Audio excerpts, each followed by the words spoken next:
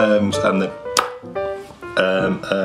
get him out now. Oh no. To the god Mithras. Now today, no, that's rubbish. That's rubbish. I'm useless. Come on. It sounds like I'm doing my universal animal call. That's different. That's cute.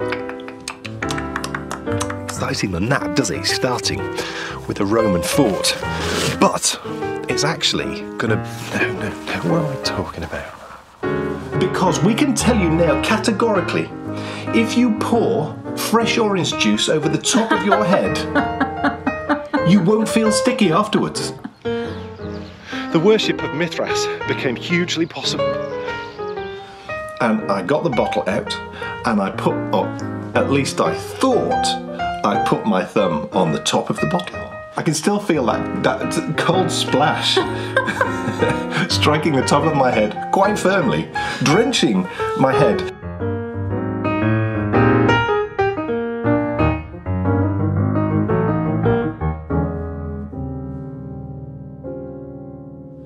Welcome everybody to the Bakery Bears video show, and you join us at a very exciting moment because over the years, yes, we are delighted to have done a number of scientific tests on your behalf. Right. Yes, looking back over the years, I remember the great kettle test that we did.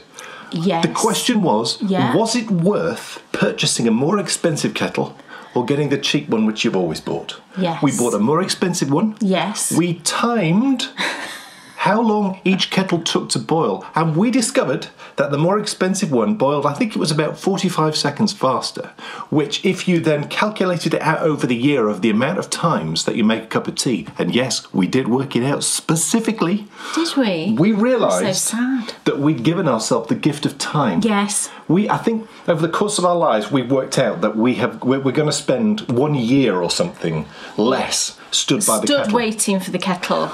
And I'm delighted that, yes, we're back with a brand new test. Because we can tell you now categorically, if you pour fresh orange juice over the top of your head, you won't feel sticky afterwards. Oh, gosh. Now, isn't that a problem that all of us have faced in our lives? This was hilarious. This was hilarious. So when we go to Booth's supermarket, you know we always go on about Booth's supermarket. When we go there, you can buy freshly squeezed orange juice. So they've got a machine with oranges in. You press a button, it squeezes the oranges. You put your orange juice in a bottle and all is lovely. So we always buy quite a big one, don't we? We do. And Bryony had some for a breakfast that particular day. She's quite protective over it. We were in the kitchen. We were just about to do some Lego, I think, weren't we? I'll tell you exactly what was going on. What were we doing? We were in the kitchen. We were mid-Lego. It was quite stressful. We were on a tricky bit of Lego. I needed some sustenance. So you've got two choices. You reach for the sweets, bad choice. No, or you go for the fresh produce, like freshly squeezed orange juice. I thought, perfect. That's what I need. A little drinky of freshly squeezed orange juice. Yeah. So I walked to the fridge and I got the bottle out and I put, at least I thought, I put my thumb on the top of the bottle. And on the lid. Yes. And then I proceeded to, in one movement, I hope you're impressed, in one movement, I shut the door and shook the bottle. I mean, how impressive is that? Talk about multitasking. Shut what door? They say the door of the fridge. Oh, right. So I did that and that shook just at the shuts same by time. itself, that fridge But door. look, I shut the fridge door and I shook at the same time. I mean, just superb. The problem was this. I did not have my thumb on the top of the bottle. Me and Bryony didn't know what... All we heard was sort of like a dripping noise. Like a sort of... Well, I'll tell you what happened, right? We had no clue, and Dan was just stood there like this. And we couldn't tell what had happened. Me and Bryony were looking at him going... And then it dawned on us what he'd done, and he was dripping in orange juice. It was the most amazing thing. Oh because, my God, we because could not stop laughing. So I had the thumb on top of the bottle, had not, shook it, top flew off, and a huge proportion of orange juice flew up into the air. Yeah, onto your head. And it flew up. It did not hit me on the way up. Just went psh. It only hit me coming down. It landed. I can still feel it now. I can still feel that cold splash striking the top of my head quite firmly, drenching my head, drenching dripping my off your upper body, face like but this. Not a drop on my jeans. Nothing on your jeans, no. So now most of you would be concerned, wouldn't you, like me, that for the rest of the day you would really be sticky. You'd be sticking to things. You did wash your head under the tap, you'd be kind like of thing. Clark W. Griswold in National Lampoon's Christmas Vacation, where you're sticking to everything after he's had the sap issue. Yeah. Well, I washed my hands. I took my shirt off straight in the wash. Didn't apply any water to my upper body. I don't think they need to know that. I only just stuck my head under the tap. Absolutely fine. No stickiness. I do have to say, my hair has felt quite lustrous and shiny since. Get on. And we said it's probably, although there's obviously natural sugars in orange juice, because it's just purely squeezed orange juice, there was no added nonsense that they can sometimes put in. Says a lot, doesn't it? Says a lot. But we did have to mop the floor. You did mop it, but it was still... I mopped it twice, and then you mopped it properly. I had to mop it again, yeah. Look! Happy Easter, everybody. Yes, we hope you had a great time. If you've been celebrating Easter, I hope you had the best time ever. We have indeed been having a lovely time. Yeah. And the best way, I've discovered the best way to celebrate Easter is on Good Friday to go out and record you did a brand new Walking the Wall. Oh my goodness, the roads were perfection, barely saw a soul. Weather conditions perfect. Yeah. There was even a man selling coffee in one of the car parks. Couldn't believe it. Dan texted me, he's like, oh my word, I've just had a fresh coffee. And I'm like, how on earth have you managed to have that? Only. And there's an amazing coffee man in a car park. It's the only place I think that you could go where this would happen. And it's because tourists do tend to hit specific spots. Yeah. And I just happened to be coming through a particular area which has got a history of being quite popular. So there he was. I was like Roadrunner. Yeah, it was like dust. I was like there. I'm like, this is just the lift I needed, I thought. It was marvellous. So halfway through filming, just brilliant.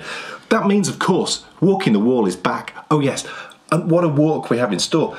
As this series progresses, it's going to get wilder and wilder. And after tempting you with 200 foot of wall in the last wall, this time... There's nearly 100% more. It's brilliant. I've watched it, and it's really great. There's lots of you. I'm hoping you realised on the last one that Dan put in a reconstruction of what that section looked like. I was like blown away when I saw that. I thought it was absolutely brilliant. It's like watching Time Team or something. But he's done lots of that in this episode. Lots of those reconstructions. It's just amazing. I didn't know how you'd done it. I was just, like I said, I was blown away when I saw it last time because. To me, it was like I was watching proper. I don't mean that in any derogatory way at all. You know what I mean? I'm watching an actual TV programme is what I meant. I think because we've really been pushing the boundaries with this show, I so appreciate the fact that Kay always tells me it like it is. Which is great. It's one of the, to be fair, we do with each other, which I think is such an important thing. I'll design something and I'll just say, is this total rubbish to Dan? And if it is, and it has been at times, I say yes. It'll say yes. Similarly, absolute rubbish. Kay has at many times, over the years said, I think that perhaps wasn't quite as good as it could have been. And so it's always a really nervy, it's a nervy moment for me when she watches. So I was thrilled that you enjoyed it. No notes this time? Yes, she said to me, will you watch it back and give me notes? And I said you do. She does every time. I do. And there was no notes. Thank goodness there's something good here to watch at Easter, because let me tell you, when Kay looked at the TV guide... I said to Dan it was Easter, it was Saturday, it was the Saturday before Easter Sunday, and we were talking when we were eating tea, and I said, what things were on the telly that you remember on Easter Sunday that you used to watch? And I said, well, normally I remember sitting and eating an Easter egg and either watching The Wizard of Oz or The Sound of Music. There was always like a big film on. And I said, do you know what? Let's all guess what film is going to be on between channels 1 and 5. So these are the main 5 channels, aren't they, here in the UK? And we were all completely wrong. And we all guessed a film. We said, look, across those 5 channels, let's guess what film is going to be on over Easter Sunday, sort of afternoon, early evening. And I looked at the schedule to see what was on the telly on, you know, through channels 1 to 5 on Easter Sunday, and there was, I think, only one film over the sort of, you know, early afternoon going into early evening, and it was the 10 Commandments, I think it was, on Channel 5. Other than that, it was all sport and something with Michael Ball in it, and there was no film apart from, I think, The Lion King was on BBC One later on at like 6:30 or something. What has happened, people? What has happened? Everybody streams. I know, but how sad is that? Because no, that's not true. Not everybody streams, because what about like the more elderly population? Oh yeah, absolutely. But clearly there are still people who don't programmers. have, you know, because it costs money to have all of these things, doesn't it? Apple TV and all the rest of it. So there are people that are missing out, I think, who just probably want to put the telly on Easter Sunday and watch a film, and there was nothing. We've got you covered, thank goodness. Yes. But before we can get to that, there's a lot to get to. Oh my goodness. Because, oh yes, I finished something. Dan has finished something. There's a special Easter treat. So in What's Off Your Needles, you'll be taking a look at my marvellous finished objects. Yeah. Because there's 2 of them. Oh, get on. You can't count it as 2. Kays also cast on something amazing. Yep. Oh yes. 2 things new, actually. I've now successfully managed to cast on another garment after I showed you my failed attempt before. Yeah. So got into a bit of that, which is good, and the yarn is growing on me. So I think without further ado, it's time for me to ask Kay Jones, what's on your needles? Well, the first thing I'm knitting is something, the type of thing I'm knitting is something that I haven't knit for ages. And the little backstory behind this project in my lovely Eldenwood craft bag, I love this bag, is, so Bryony is, as you know, we've mentioned, she's shortly going to be starting her GCSEs, and her kind of least favourite subject, and the one that she really has to work the hardest at, is maths. And the last time we had a sort of teacher-parent conferencey thing, we were talking to a maths teacher, and her maths teacher mentioned something that Bryony took into school one time and how she loved this little thing. I said to her maths teacher, I said, look, if Bryony gets this particular grade, you know, it was actually 1 up from the sort of pass grade, because she is pass, her grade at the moment is indicating she's going to pass. But we said, okay, I said to her, look, if she gets this particular grade, I will make you one of those things. So, and she was like, oh my gosh, that's so kind. But maybe me, I'm thinking, well, I'm just going to make it for her anyway and give it to her anyway. And the thing that Bryony took into school that day was this little fella. So cute. This is a free pattern, actually. It's called, I had to write it down because I just keep forgetting. It's called A Little Kindness Monster by Rachel Borello. And she designs under Yarnigans.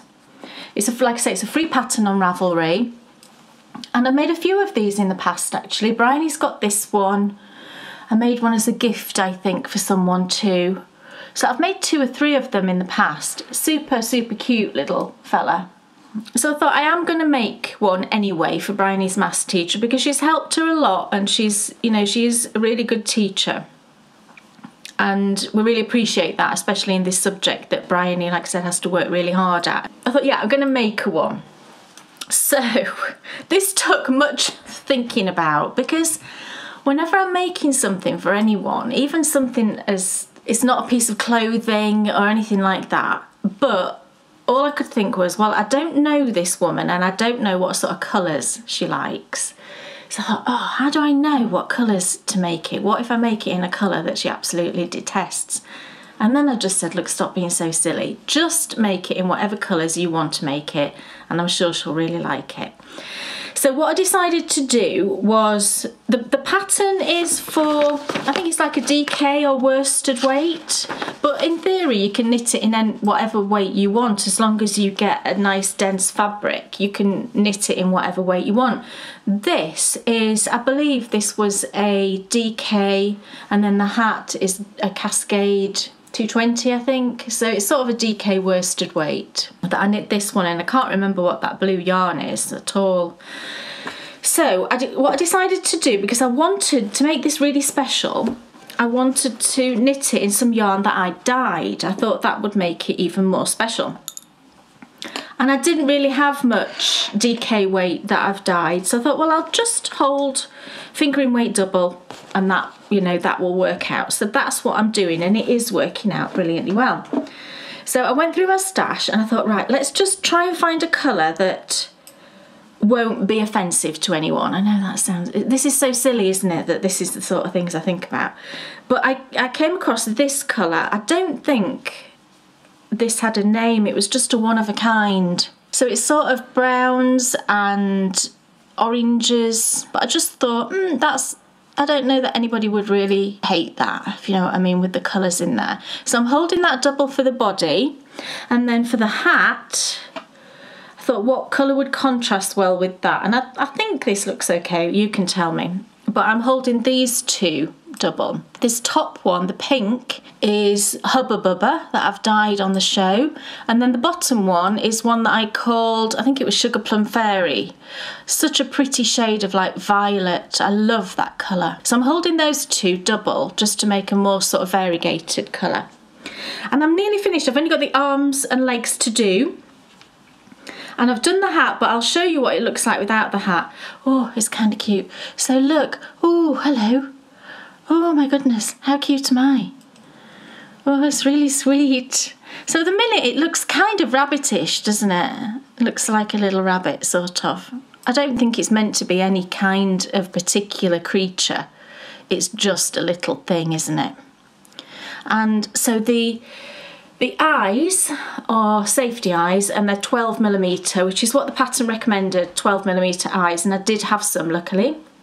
And then the mouth, gosh, it took me ages to do the mouth yesterday, didn't it? I was fiddling about with it for ages. And the way I did the previous one on here, if I hold it close, I used just some embroidery floss, all 6 strands held together, and I used split stitch. So I did that again on this one, and I think it worked out okay. It's a little bit wonky, the smile, but I think that just adds to the character, I think. And the ears are super cute. So I've got the hat as well. I made the hat. Here it is. And you can see the holes there to poke the ears through.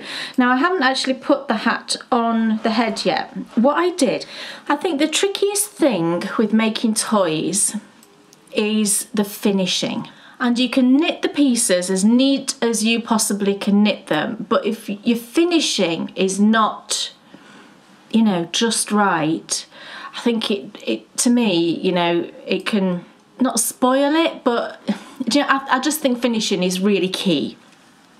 And what I decided to do with this, because the pattern, it's a free pattern and it's a great pattern, but it doesn't have a lot of specific details about how to do the finishing. It just says sew the ears to the top of the head, which, bearing in mind, they've got to fit through the gaps in the holes in the hat that you've knit.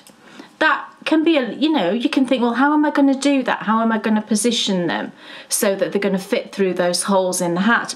And when I made this one, I remember I just sort of guessed a bit, and they're not quite in the right position. So the hat sort of, you have to keep jiggling with it to make it fit properly. So what I did this time was I knit the hat before the ears, and then I put the hat on the sort of earless head. And where the holes were for the ears, I just sort of reached through with a locking stitch marker and just marked the position of where that was. Took the hat off, and then I knew that that was the position I had to put the ears. So hopefully they are in about the right position. So I'll put the hat on and we'll see what happens. It's harking back to really what took you back to knitting, really, is knitting toys and also perfecting toys. I mean, that really is where, I suppose, that's where everything began for me with knitting, really. Well, probably for us. Yeah, absolutely. And I've got some stuff here that I'm going to just show you in a second. Clearly it appealed to you, getting it right.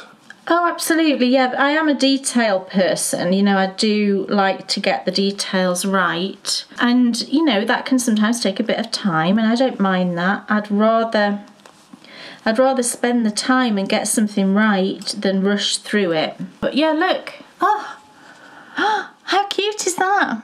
I think that works, doesn't it? What do you think? Yeah. I'm tempted to just put a couple of tacking stitches so that the hat doesn't come off the head.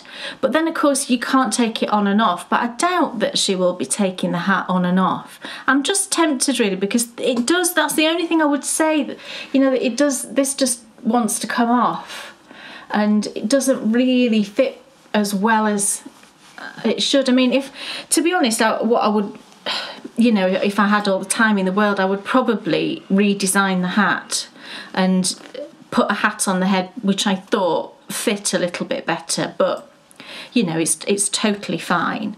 But I think this one also fits a bit better because I took the time to wash and block it, and I didn't with this. And I think what that's done is it's relaxed the yarn and made it easier to sort of mould it onto the head, whereas this hat is a bit stiff.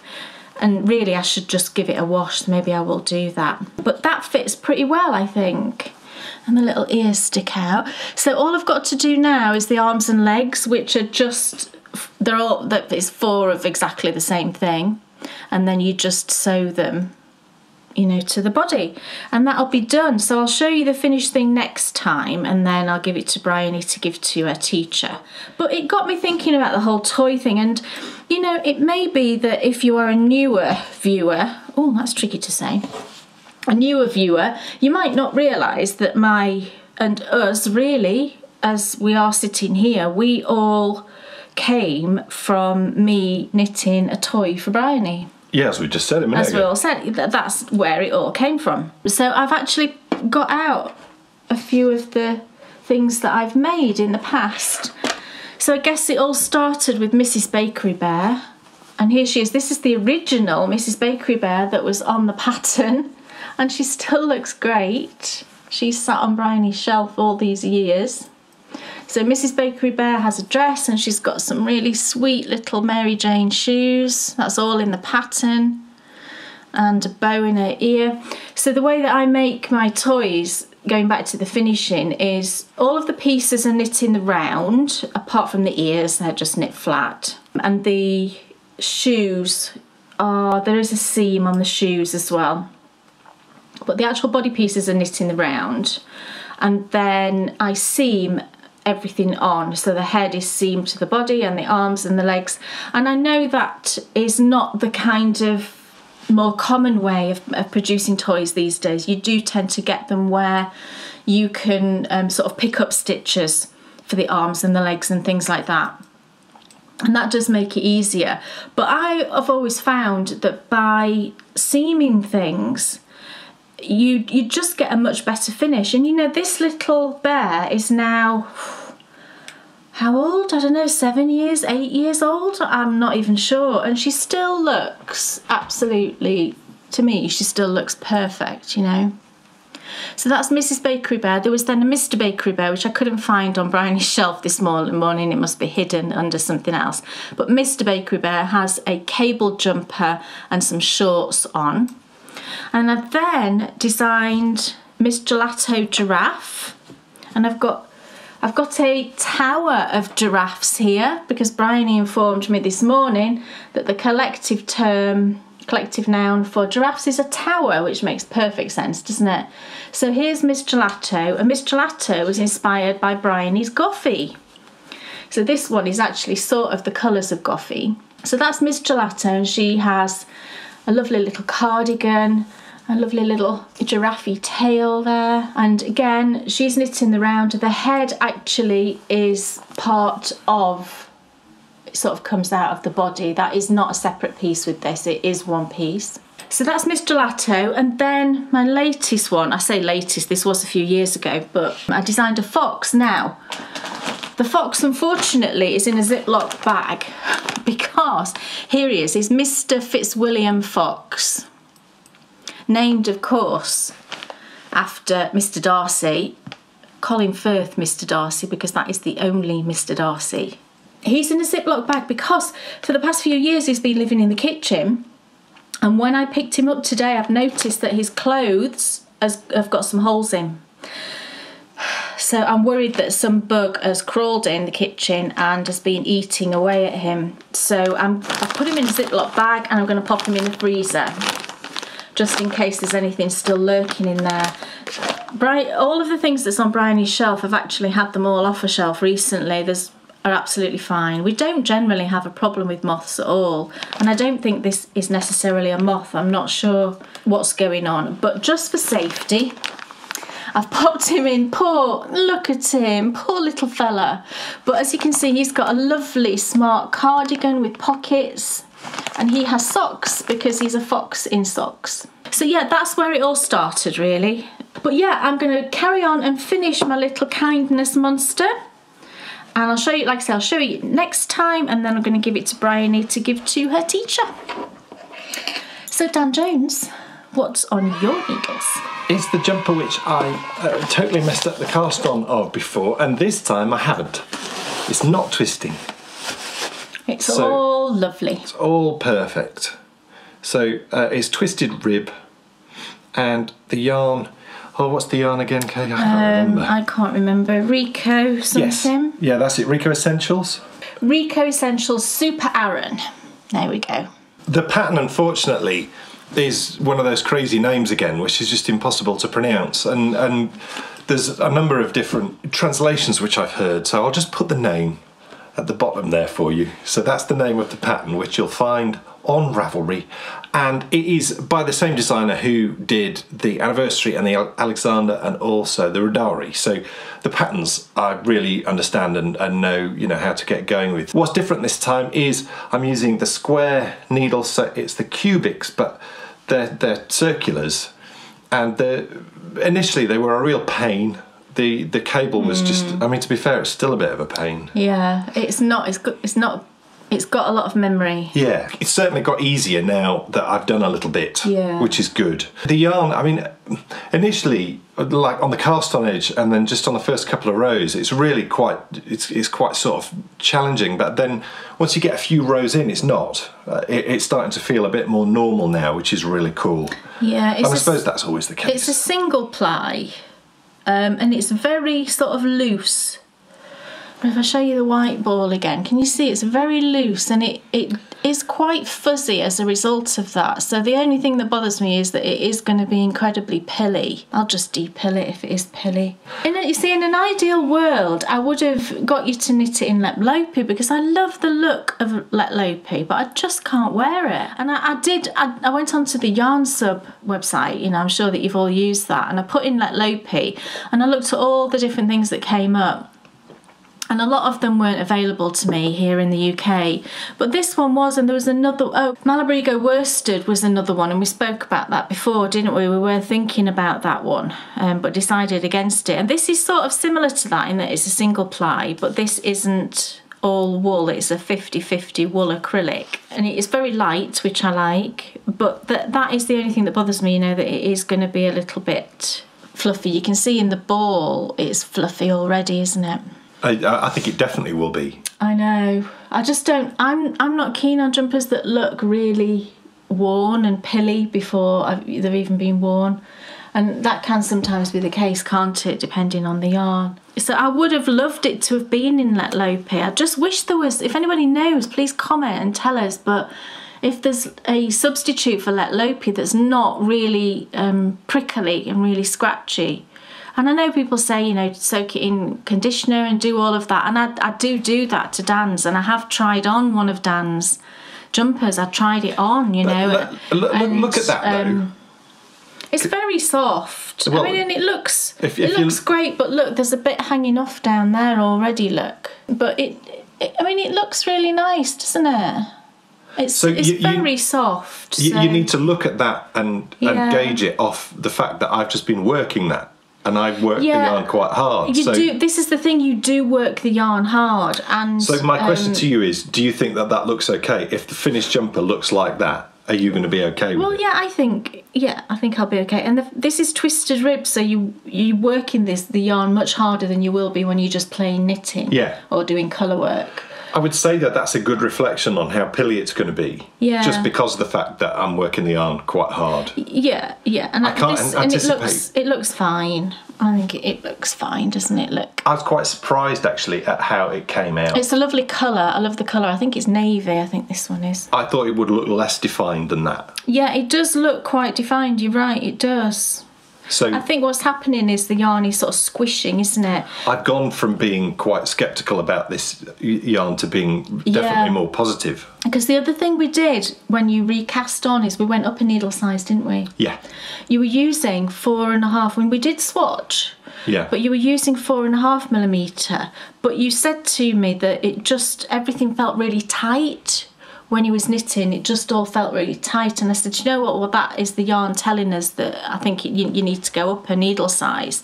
And I don't think, because the size you're making is like a size smaller than Dan normally makes for himself, and you like a slim fit jumper, and I did try yours on and we decided, even though I could have worn the size of Dan's, because obviously I've got a chest and Dan hasn't, I thought let's go a size smaller. So the fact that we've gone up a needle size and we're knitting a size smaller, I think that, that's makes me feel quite comfortable doing that. What does it recommend? Oh, I don't know what that means. What does that mean? 5. Does that mean 5mm? Because this is like a European yarn, so I don't think that means a US size 5 needle. Maybe that means 5mm, in which case that's right. So that's the jumper, perfectly fine. A lot happier with the yarn. Needles lovely on the ends.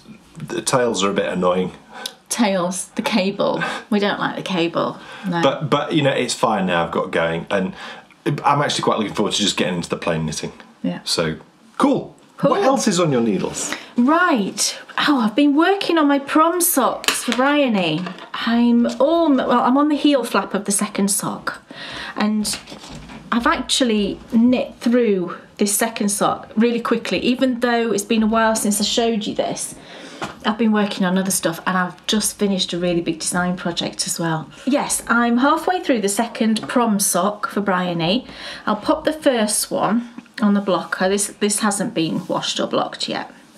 But this is a pair of socks that I'm knitting for Bryony for her to wear prom. I know that sounds a bit strange, but oh, look. Oh, I love them so much. I explained last time that Bryony's prom this year is the beginning of July, and she's got her dress, beautiful, but she's going to be wearing little sort of flat trainery type shoes because she's very tall. She's 5'9", 5'10". She doesn't want to add heels to that. She's not a heel type person at all. She just wants to wear little flat plimsolli trainery things underneath.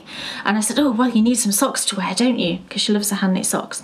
So that's where these socks came from, really. So I dyed the yarn, which I've shown you how to dye this colourway on the last, I think it was the last, my favourite colourways. And I designed this pair of socks. And I'm on sock 2, and I've just started the heel flap. Now this design actually, it honestly seems to knit itself. I absolutely love knitting it. And I think actually what I'm going to do when I finish this pair is I want to cast on another pair in a self-striping, because I think it will look great, this pattern in self-striping. So I really want to do that. And I've got a lovely yarn in mind actually. I'm going to show you, it's here. Oh, I love this.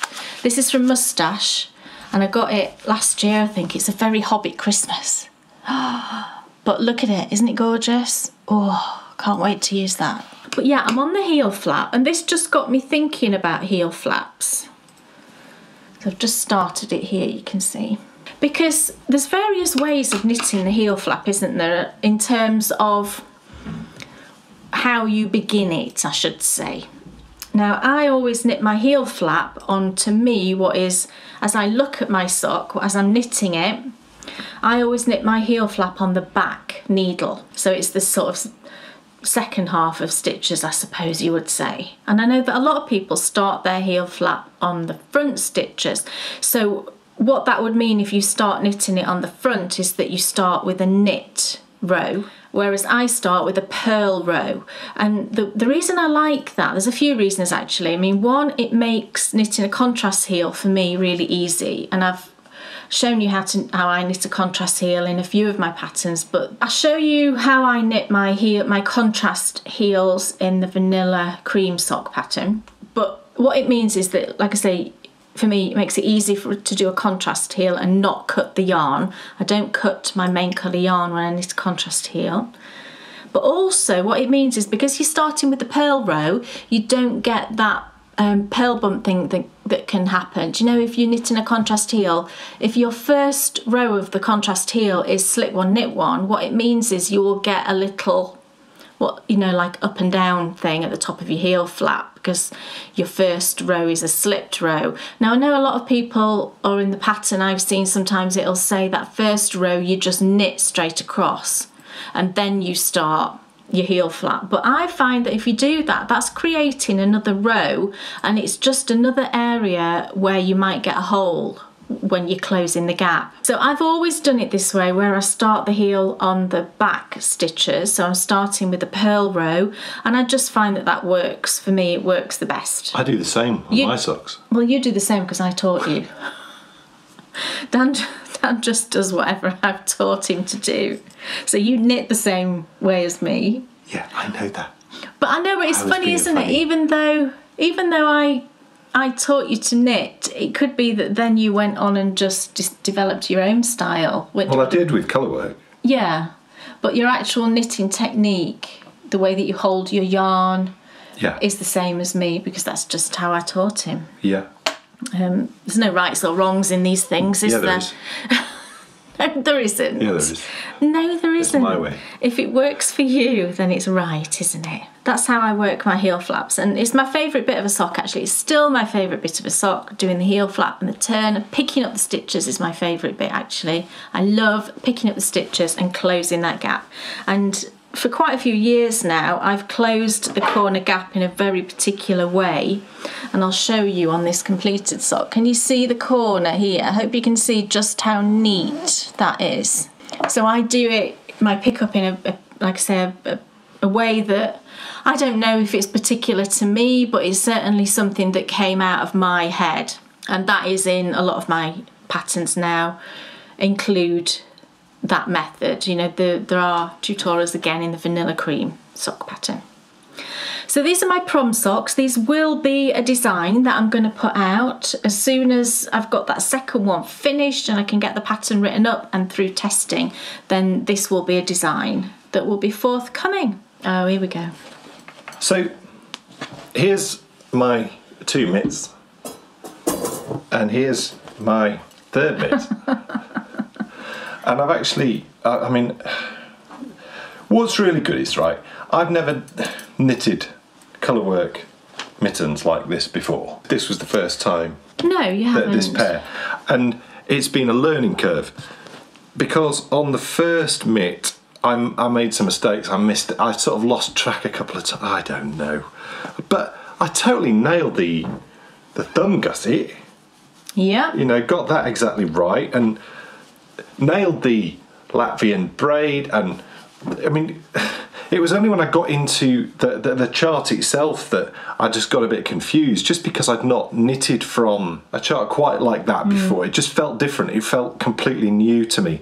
But I was messing up. Well, I wasn't messing up. I hadn't sort of perfected my gauge. I wasn't catching the floats quite enough. Now, here I've gone the other way, because I've made some mistakes as well. Have you? Yeah, but I shouldn't show you. Well, I didn't notice. So yeah, we've got two, basically what we've got is 2 identical mittens. Now, what I've done on this mitt, yeah, I see. And we're keeping the second one, aren't we? And we're considering that the first one was a practice piece, because the second one is much better, I think. It is much better. But I'll tell you, see. No, you don't have to point out your mistakes, because I didn't notice. You don't have to do that. Okay. So I won't point out my mistakes. No, you don't all I will say to you is this: I have learnt a huge amount again from the knitting of this mitt, and that has been largely through the technique of carrying your yarn at certain points within the mitt. I won't go into too much detail, because if I do, then I'll point out where the issues are. It looks lovely. But put it this way, I've learnt so much going from this to now this. So I'm feeling so much more. And we're doing it confident. correctly this We time. are doing it correctly, but you're doing a right mitt, aren't you? Because I've got a left one. I don't know. I've got another left one. We don't want another left one, do we? What I established is this. Whilst this pattern is perfectly clear and everything's lovely about the pattern, there's no chart for the right mitt. No. And this is a paid for pattern. Yes. And that creates challenges because... It does. Because what you have to do... Oh, it's okay, I can see what... my washi tape's ripped off some of my chart, but that's okay. What you have to do is you have to reverse... Yeah, it just tells you to reverse it. You have to knit in the opposite direction, but also as well, your increases are obviously... You're doing the opposite. Yeah. So whilst if I look at the chart, that tells me to make one left, it's not, to make one right. Yeah. You see, I think it's a paid-for pattern. You should have both mitts, left and right, charted separately. I honestly really do think because also as well, aren't charts always read from right to left? Right to left. So suddenly always say, read right to left. How many people? I'm sure loads of people. Unless it's knit flat and then you're knitting it like that, aren't you? You would guess this is not flat. You would guess that most people would, after knitting the pattern from right to left, just suddenly have to go from left to right. Yeah. You're having to sort of rejig your brain a bit. You are, and if it could be that you really to be able to do if that could have flummoxed a very new knitter. And okay, you might say, it flummoxed me. You might say that somebody who is knitting these won't be a very new knitter, but it could be the first time that you've knit, for example, a gusset on a mitten. It might be that you've never done that before, but that you're quite experienced with colour work, so you might think that you've got that experience. But I think just saying to just, when it's just to switch it, just do it in the opposite direction, I think, honestly, I do think that should have been charted. Yes. And the other thing I noticed, and maybe this is just... I think this is the style. Then maybe this is just the style of this sort of mitt. But one thing I've noticed is that, can you see it's sort of skewing to one side? Can you see how the edge stitch here, it doesn't seem to want to sit right on the edge. It seems to want to go round like that. I wonder if after they've been blocked, if that might fix it. I mean, maybe so. And I just wonder if it's the positioning of the thumb gusset, because you can see here, that's where my thumb is, but there's all this sort of room here, and my thumb is actually over here on the edge. So I'm not sure at the moment about how the finished fit is going to be. It'll be lovely. You're going to block them, and they're going to fit great. And when you're out doing your walks this winter, you'll have these on. I'm sure they'll be very warm. You'll be so happy. Yeah, well, I will, darling. Yes, I'm just. You walk past people and they'll point at your mittens and they'll give you a thumbs up. Will they? Do you think they will? I'll go, look at my mittens, everybody. My husband made them. So this is what I've done on the right mitt. Yes. And I was initially a bit perturbed about having to do the alternating twin colour cast on again. Yeah. But actually, I'm really glad I did, because now I've done it 3 times and I'm feeling much more confident with it, which is good. And I'm sort of looking forward to having to do the backwards loop again, because that's the one where I really couldn't get it into my head, just because I convinced myself it was harder than it was. I'm still worried about picking up from that edge. We'll be all right. I'm not convinced it's going to be very neat. We'll be all right. We'll give it a best shot. We'll be fine. Yeah. So these are the star mitts, but again, it's a foreign word. Yeah, it's Veronica Forsberg. They're linked in the show notes below. Yes. And the pattern is perfectly clear. Yeah. The charts are perfectly clear. It's just a bit frustrating about the reversing thing. Yeah, I Slightly agree. Sort of blew my mind a touch. I agree. But, at least I know what I'm doing now, and I'm into the chart. So, I've done all that, and I'm into the chart, and I'm knitting it correctly. But, of course, making sure... Because how easy would it be to pick it up and just start going from the wrong direction? Very easy. Can you imagine? You might knit like 4... Oh, no. Yeah. Why does it look right? I've been going from the wrong direction. Maybe I need to put a massive... little asterisk or something on that side. A huge arrow on the left. Cool. What else is on your needles? Oh, so... The last thing I'm working on but by far the most exciting, is a new pair of socks for Dan. Yay! And didn't I moan last time about finishing those socks for him? And what have I done? I've cast on another pair. But the difference is I chose to cast on this pair. I chose the yarn. I chose how I'm knitting them. It's all lovely. Yeah, well, my advice to you is win, knit or forfeit this year. Well, thanks very much for that advice. That's okay. I'll try my best. Now, I've put these into a very old bag.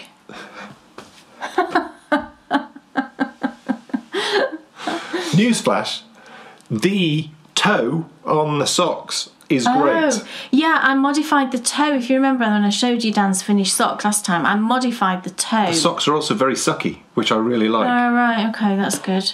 But I did a longer toe. It was my umbrella toe, but I just modified it. They seem to be doing well, don't they? So I did write that down, so I can do that now for all future socks.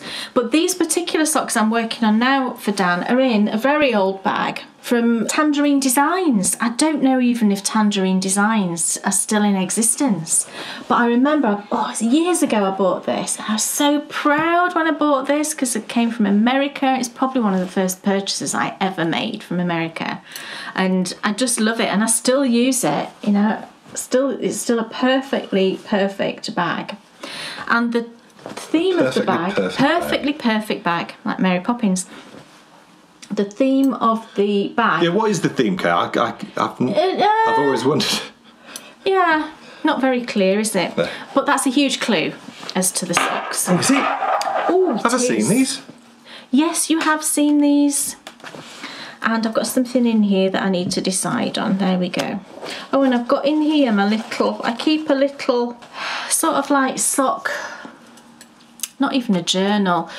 Just whenever I'm making a pair of socks, I just keep a note of how I've made them. So, you know, cast on number, needles that I've done, number of rows for the rib, number of rows for the leg, if I've put in a stitch pattern, because then I've got a reference point. If those particular socks, Dan comes to me and says, oh, they fit really great, or I really like the length of that, or whatever, then I can just look back and duplicate it for him.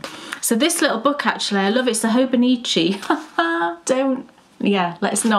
Let's not start talking about Hobonichi again. But this little book I love, and it's got the squared paper, which is perfect for, you know, popping in a little chart or anything. But literally, look, I just put a little few notes there on what I'm doing. So that's really good. I'll put that back in. So where's my ball band? There it is. I'm knitting, just talking about moustache, I just showed you the Hobbity one. Yes, talking of moustache yarn before, this yarn I'm using is also a moustache yarn. And it's Stacey's Yoda colourway. I know that I think she had to sort of rename all of her Star Wars yarns. I don't know if there was some issue with copyright going on, but this one is called Defender of the Home Tree, aka Yoda. And it's a perfect must match set. So I'd forgotten this actually, but when I came to wind it, I'd forgotten that I get two 50-gram balls that are perfectly matched. So I thought, great, I'm going to knit these at the same time. I don't do two at a time. What? I don't do what? We don't do duvets. Don't do duvets. Who said that? That was Trevor and Simon on Going Live. Gosh. In the 1990s. And they didn't do duvets? It was they were actually very funny. It was like a sketch show. Yeah, a bit never found it was like Morecambe and Wise or the Two Ronnies. That's why I didn't find them very And they did it sort of within Going Live with Philip Schofield and Sarah Green. Right. And one of the sketches they did, they worked in a bedding shop or something or other. Right, okay. And people would come in and ask for a duvet. Right. And they would say, oh no, we don't do duvets. Well, duvets are really quite a modern invention, aren't they? Previous to that, not it anymore. was I mean, depends what you call and modern. eider downs, wasn't it? I remember my mum bringing home my first duvet. Yeah, so that's quite modern, darling. It's not that long ago. It isn't, but it is. Well, no, it's not. Not in terms of like. It is compared if you were talking to the amount of time that people have had to existed get warm. No, that's true, but sheets probably are quite modern. Sheets are quite modern. Yes. No, I don't think so. Sheets. No, I don't think so, because in Little House on the Prairie they had sheets, even though their mattresses were like filled with. But in the history of the world, straw, Little House on the Prairie is not that long ago. No, I suppose not.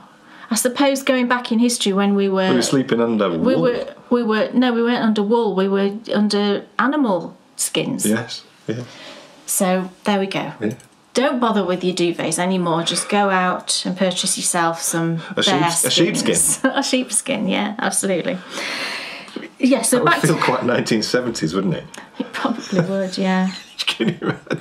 Well, what Ayla used to do, because as we know, Ayla has the answer to everything. She dug a depression in her cave. She kind of scooped out a depression in the earth and then lined it with sort of grass, dried grass. And then she would put a fur on the bottom. Yeah. And then she would have a fur on top. Yeah. So that was her duvet. Right, so back to my socks. Yeah. The Yoda socks. So because I'd got two 50-gram balls, I'm knitting them both at the same time but on separate needles. I don't do two at a time on the same needle. In all honesty, I've never tried the technique, but I know I wouldn't like it. So I would always try something like the tiny 9-inch circulars. I've tried those a few times now, and quite recently I tried them again. It's just not for me. Likewise with two at a time, I've never tried it because I just know it wouldn't be my thing. So I'm knitting them on two separate magic loop needles, but together at the same time. So I'll show you the one that's a little bit further on. These are going to be shorty socks because Dan really loves shorty socks in the summer, and that's the season we're sort of coming into now. And I love the way the yarn's knitting up. Look, how fun is that? So you get the kind of stripy thing here, which I think is meant to be Yoda's lightsaber. You told me it's green, would that be right? Yeah. And then this sort of variegated bit, I think this is meant to represent his clothes, when he's colouring, because he's like a greenish colour, isn't he? So normally for Dan's shorty socks, I would do 15 rounds of rib, which is what I've done, and then 30 rounds on the leg. Now I got to this point here, which is the end of the sort of brown bit here, and now it's going to switch to the green variegated. So I counted how many rows I've got here, and I've got 29 or 28. 29, I think. I'm just a smidge short of where I would normally be. But I'm stopping at that point because if I don't, I've got to knit through all of this section because I don't want to end the heel halfway through this variegated section because that looks a bit funky then when you pick up for the heel. I like it to look as neat as possible.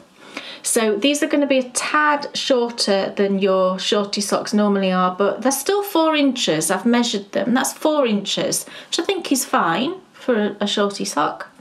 So that's the first one, and the second one is here. So I'm now working the second one to the point of the heel flap, and then I'm taking it in turns on them so that at the end I'll have 2 finished socks pretty much at the same time, which will be a bonus. I did take a long time making sure that where I started was the same point, because although they are perfectly matched, so you could actually just start from the point of where the yarn is. I wanted that, it was like a little bit into the variegated section, and I wanted to start the cuff on the brown so that it looked neat again. So I had to just pull off, it wasn't even that much, it was like this, it wasn't very much. But then I had to make sure that I started them both at exactly the same point, and it might be about 3 or 4 stitches different, so I'm living with that. So now I've got to decide what colour heel flap to do, because I'm putting in a heel flap because that's the best fitting for Dan.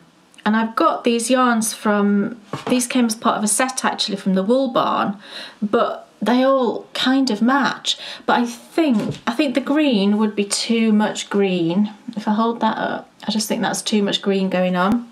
I think the creamy colour might be too much cream. So I think I might go for this brown. Perfect. Which, although it's not a perfect match to the brown, I think it's close enough. Yeah. And I think it will look good. And it's the same base exactly. Cool. So that will work. So that's what I'm going to do. I'm just working my way through these. Just a lovely plain vanilla sock. Really lovely. 2.5mm. And I'm using Addy sock rockets or whatever they're called in this country for these. And I'm really enjoying the needles. Who's ready for another walk in Northumbria. Yes. This is a walk I've been looking forward to all series. I told you in the first episode that this series is going to be a bit like a book.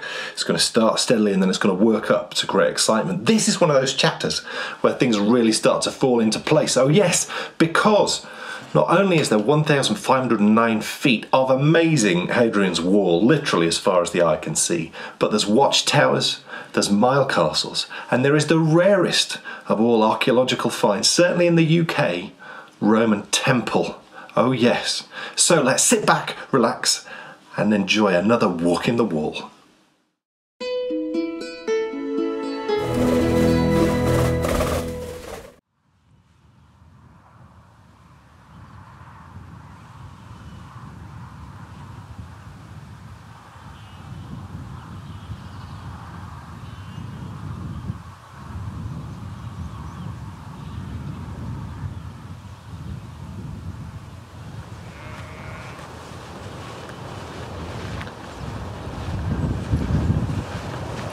Welcome everyone to Northumberland. This is perhaps my favourite county in all of England. Rolling hills make some absolutely wonderful vistas and gorgeous landscapes to look out on, and scattered in between those hills are some of the most unique and unforgettable little villages. In this series, over 7 walks, we're exploring Hadrian's Wall, the epic monument built by the Romans nearly 2,000 years ago to mark the edge of their vast empire. And my goodness, they did an amazing job, because already in this series we've discovered the vast Valum Hadriani. This was the ditch which protected the south side of the 73-mile wall which stretched from coast to coast.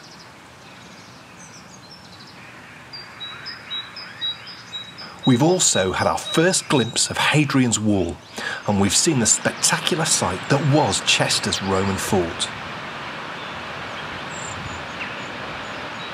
This time, we're back for another walk along the Hadrian's Wall path.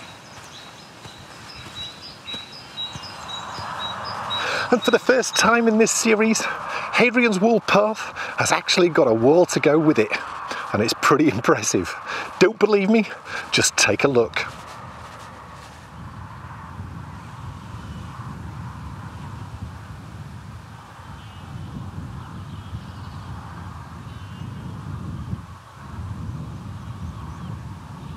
Yes, in today's show we're going to be hiking along one of the most photographed sections of this absolutely amazing monument. We're going to be taking in mile castles, we're going to be visiting watchtowers, and with a bit of luck we might even find a Roman temple. This is going to be quite the walk. Welcome to Walk in the Wall.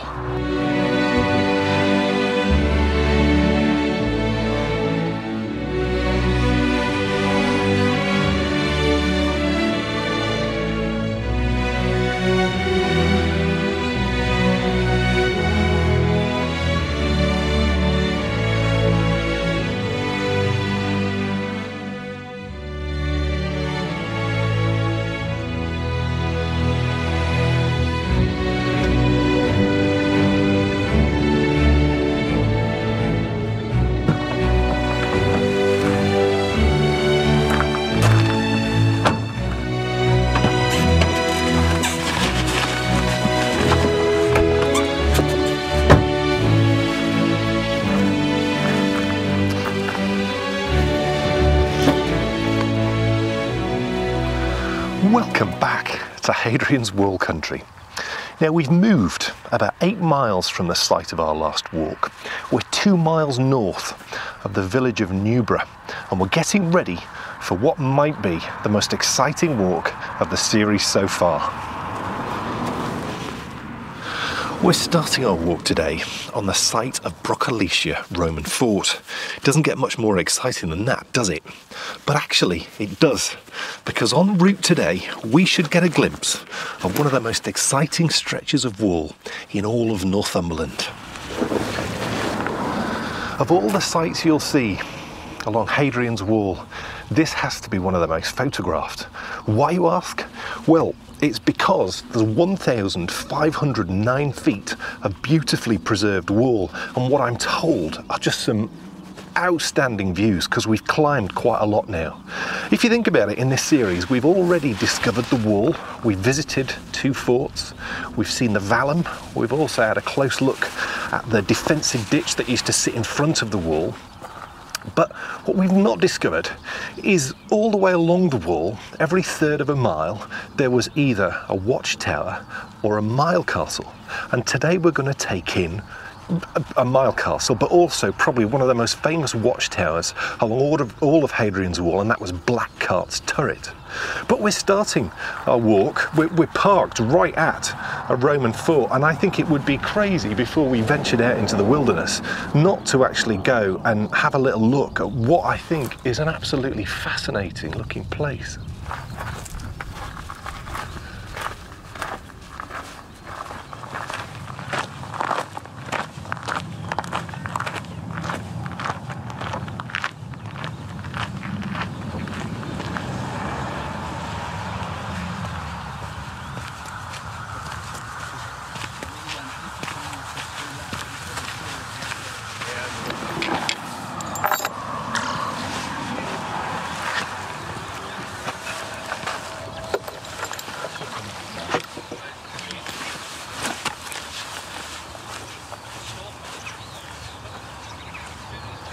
This is a place I have always wanted to visit, and the reason being is that road right there, because that road is the road that you go down to get to anything on Hadrian's Wall. So to get there you have to drive past here, and as soon as you see that car park that we've just left, you know it's like Christmas Eve. You know it's nearly time for the fun and games to begin. But do you know what the crazy thing is? The fun and games have already begun. And how often do we say this? We drive past so many amazing things, because I'm walking straight through the middle of a site of a 3.5 acre Roman fort. This once would have been the heart of a bustling little town with barracks and commanders' blocks, and there was baths here as well, and it would have been really quite a substantial place. Now, thanks to General Wade's military road, which is the road that we use to get to all the amazing things on Hadrian's Wall, he's robbed out all the stone, so there's nothing left. But thanks to the ditch which surrounds this fort, we can still see where this fort, one of the most important forts on all of Hadrian's Wall, once stood.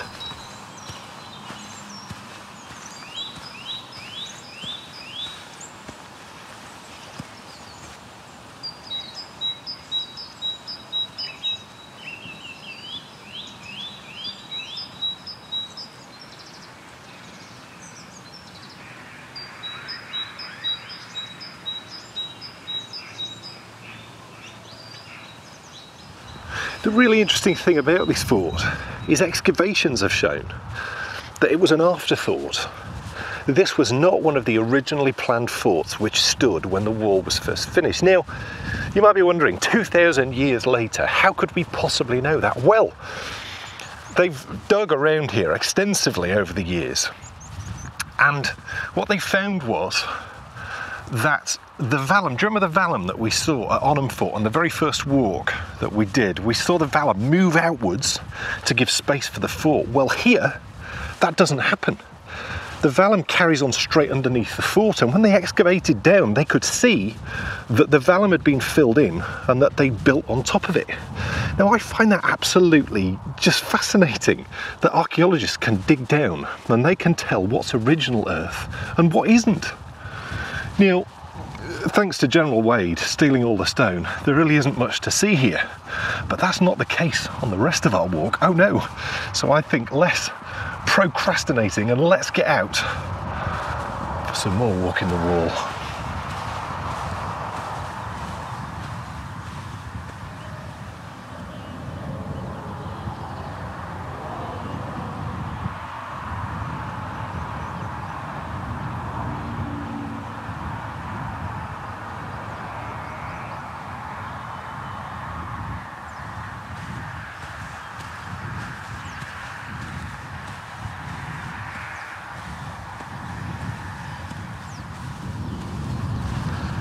As you've already seen, we've started our walk today back there at Brocolicia Roman Fort. And we're now making our way out onto the trail which we've come to know and love so well already in this series. Yes, it's the Hadrian's Wall path. Now very soon we're gonna turn north, and we're gonna walk about half a mile north into what was of course barbarian country. We're then going to turn east again, and we're going to walk parallel. And I've planned this in specifically. We're going to walk parallel to the line of the wall because I've never done that before. And on what is, you know, quite a well-preserved section, I'm hoping that the views, to be fair, towards the wall and actually towards Northumberland and Scotland is just going to be phenomenal. We're then going to come back to the wall. We're going to go visit a watchtower. We're going to have a look at a Mile Castle, and then we're going to finish off our walk at what I'm hoping is going to be something special, because in all the years that I've adored Romans, there's one thing that I've never seen, and that's a Roman temple. So I've saved that for the very end of today's walk. Here's hoping it's rather lovely. Right now though, it's time for me to enjoy some serious walking.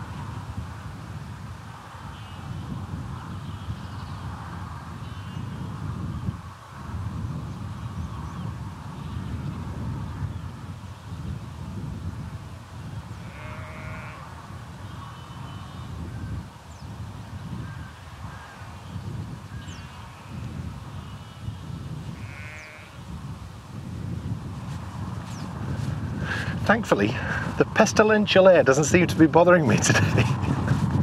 In fact, if this is what pestilential air feels like, I think I'd like some more of it, please. It just goes to show, doesn't it, what happens when you build a wall, because I think that is the last sort of vestiges of Roman propaganda.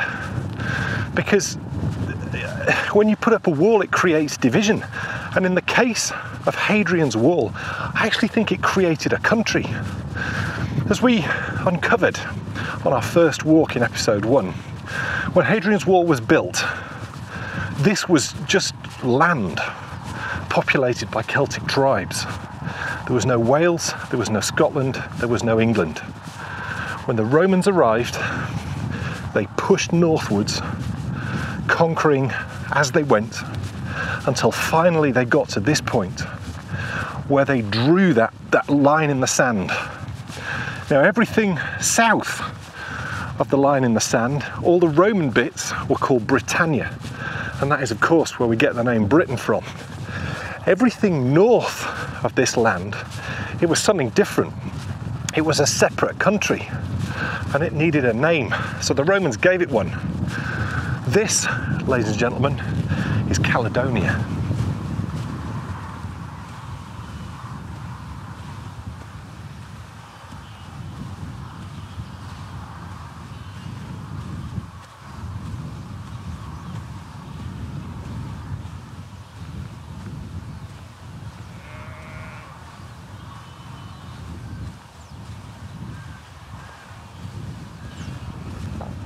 Now, if you're like me, you're going to be wondering, round about now, why is it called Scotland then, and not Caledonia? Well, I shall tell you.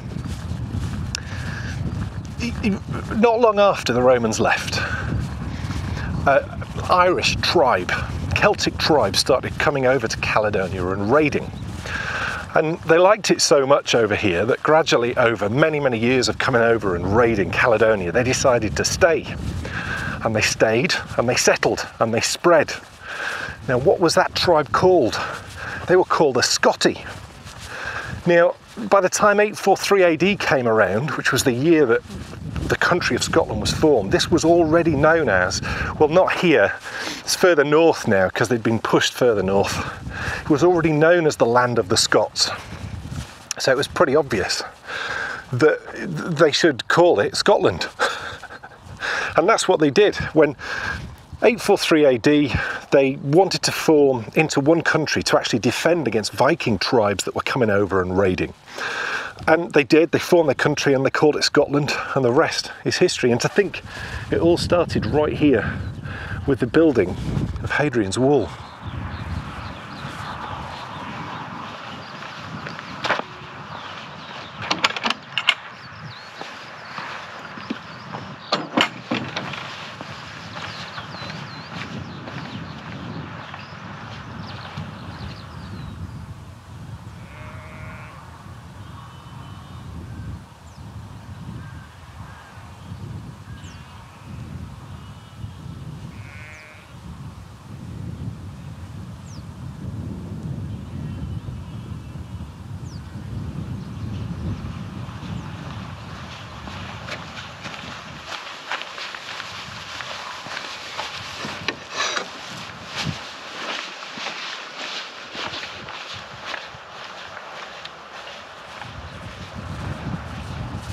As I've already told you a few times in this series, and my apologies for being so over-enthusiastic, but I have a deep affinity with Hadrian's Wall, but also this county. And there's one thing that I'd never done up until we started filming Walking the Wall, and that's walk north of the wall.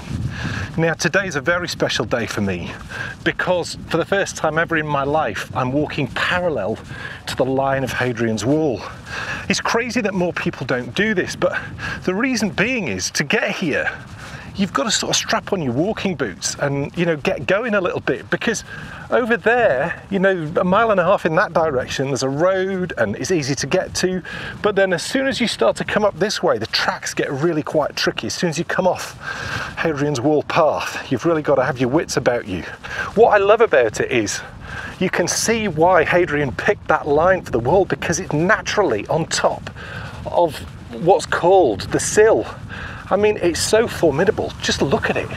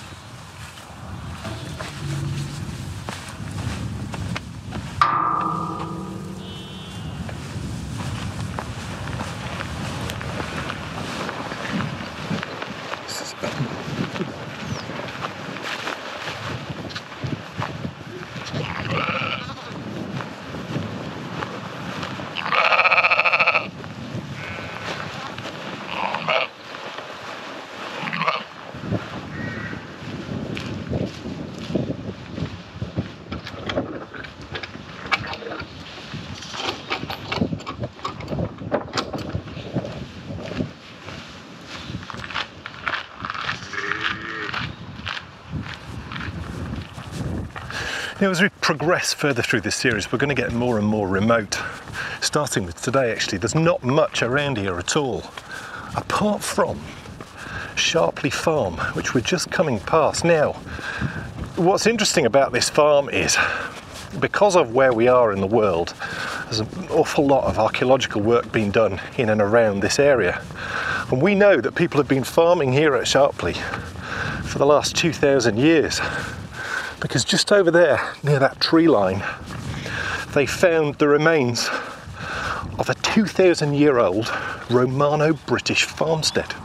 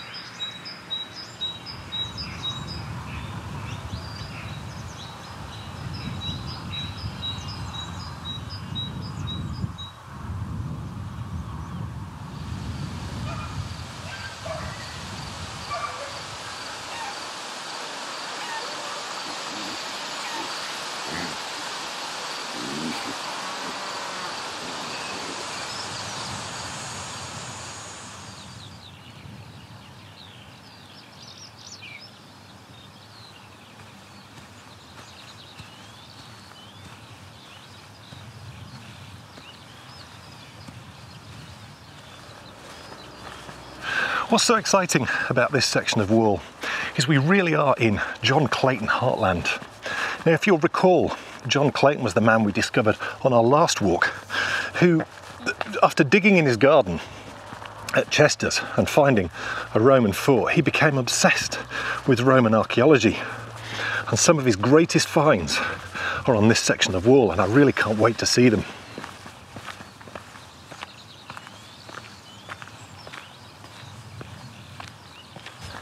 He must have thought he had the Midas touch, mustn't he? He digs in his garden and there's a Roman fort.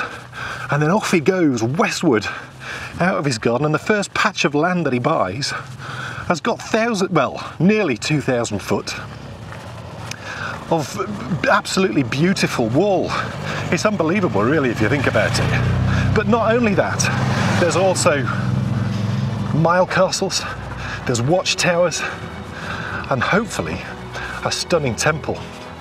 Now, I think I'm going to need some sustenance before all that excitement.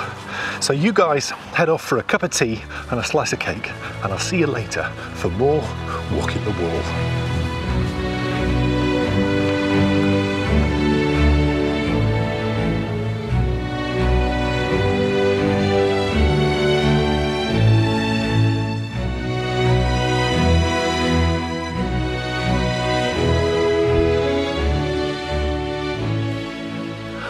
What an outstanding start. Oh my goodness.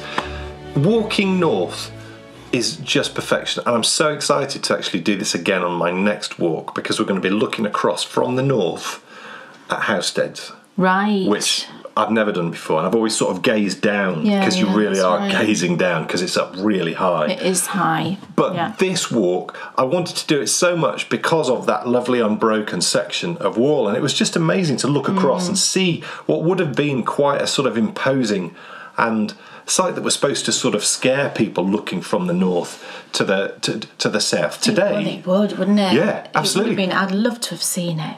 Yeah. It would have been amazing. Specifically positioning it where they positioned it, it sort of accentuated, you know, it was only a 15-foot high wall, but it was on top of a huge ridge. Yeah. But the thing, though, that really blew my mind about this is, if, as we've just discovered in that part, had that wall not been built, then perhaps Scotland would never have formed. Perhaps we would just be one country. And I just find things like that so utterly fascinating, that on the sort of whim of a dude around about 120 AD, right, okay, we've got to stop now, build a wall, call it something else. Yeah. It's not part of the empire. Caledonia, that'll do, the Caledonia, I live there. And the rest, as they say, is history, literally. Yeah. But my goodness, on this walk, we're only just getting going because we've not even got to the wall yet. And wait till you see it. I love that farm, though. What about that farmstead? Yeah, the farm was brilliant. That's what I love about Northumbria. Around every corner, it's like there's something there waiting to be discovered. And because of Hadrian's Wall, there's been so much archaeological work done. Yeah. And so we know so much more about that sort of surrounding area. But just amazing, you know, it looked quite a nice little place. It did. So, yes, part 2 coming up later on in the show. Yes. Watchtowers, mile castles and Roman temples. Super fun. But right now it's time for Kate to ask... Dan Jones? Yes. What's off your needles?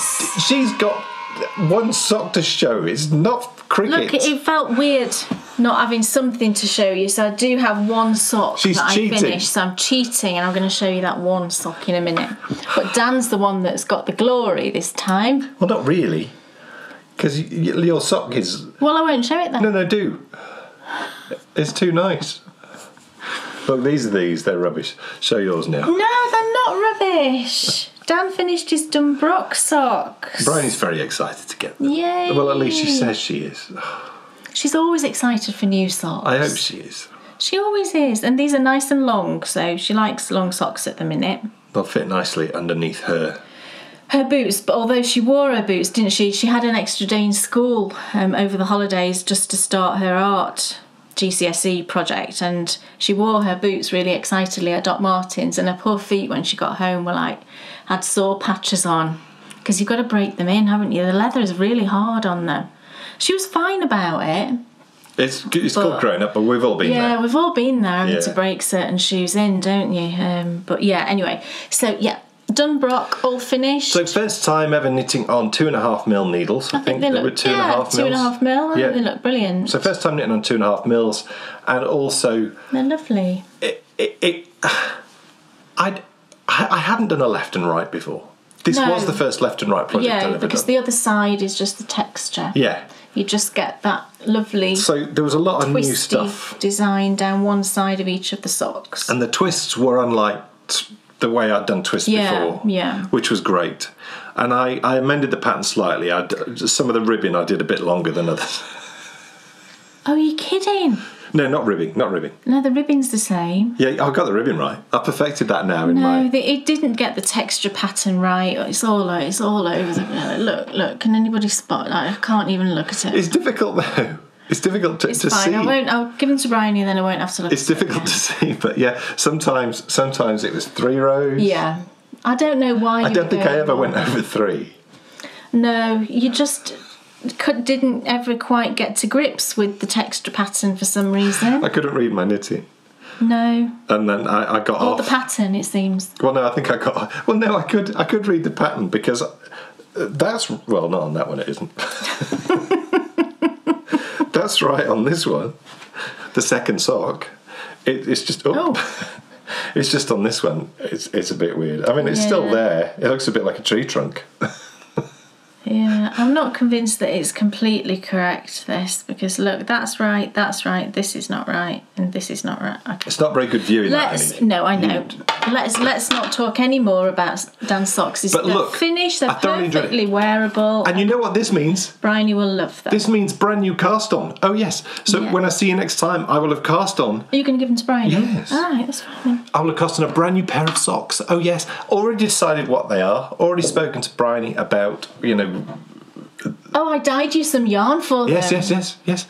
Yarn dyes specifically. Very exciting. Yeah. So, can't wait to show you next time. Yes. Personal dyed yarn. Look at this. What? Well, I just finished one of the Moonstruck socks. Now. Look. Now, this is exciting.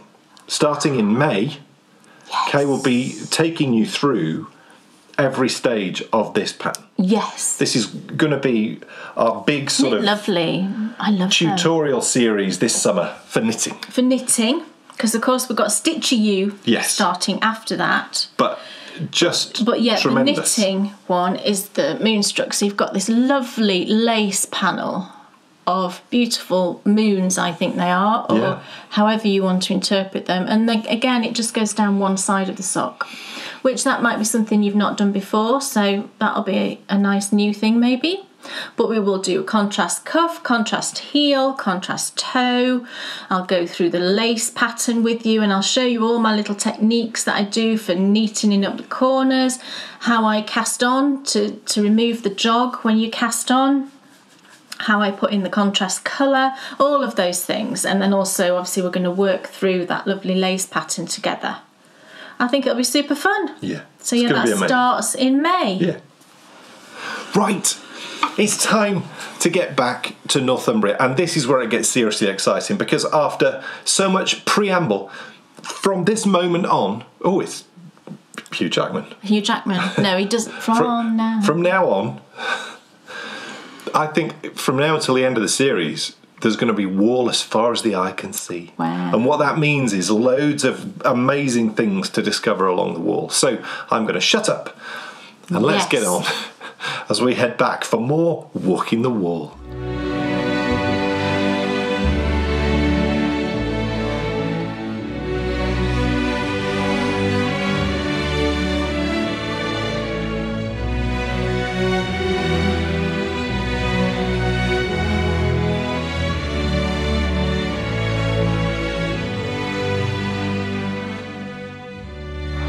Welcome back to Walking the Wall. This is most certainly it. Now, on our last walk, we got very excited about 200 foot of Hadrian's Wall. How would you like nearly 100% more than that? Oh yes, because right here there's 1,509 feet of completely unbroken wall. It's one of the longest sections on all of Hadrian's Wall, and it is absolutely phenomenal. Now, because we've got such a long section of wall here, what this starts to do is open up parts of the wall we haven't yet discovered.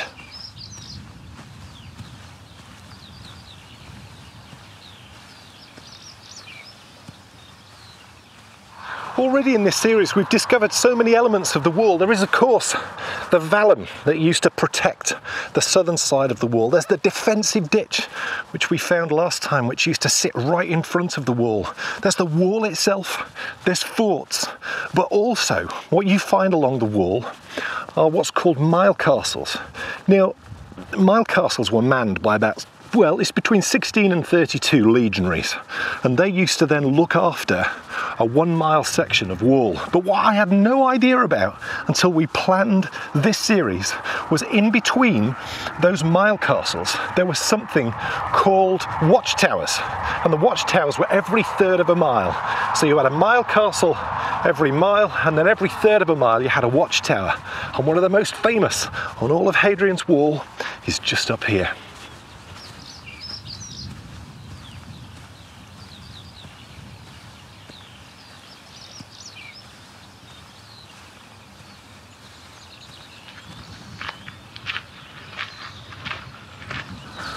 Welcome everyone to Black Cart's turret.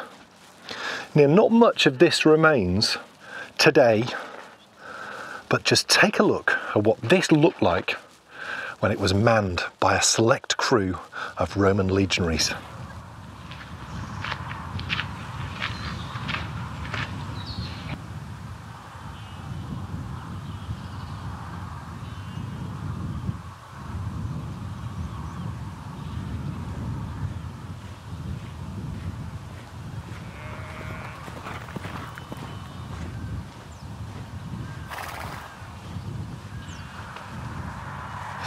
Now, many excavations have taken place here over the years, and loads of things have been found, from coins to millstones. So soldiers were definitely grinding corn here, most probably to make their lunch or their tea. But there was no beds here. The beds were actually a nearby mile castle, which we're going to have a walk past a little bit later on in the walk. But there are still some tangible glimpses, some little bits of evidence of the life that once used to be led here by those Roman legionaries. Just take a look at this.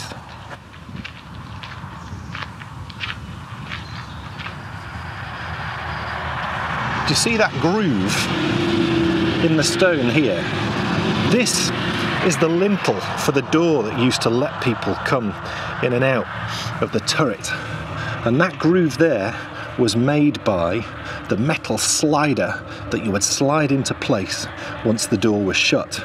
And like so many times, I can recall being in houses with doors like this. I think my mum's got one like this. You don't fully secure it when it's up, so when it comes back into place, it slides across the stone. And over the years, it's actually ground out that channel, and then that was where it was secured. I mean, talk about a tangible piece of evidence, history that you can really touch of the people that once used to work here. Just amazing.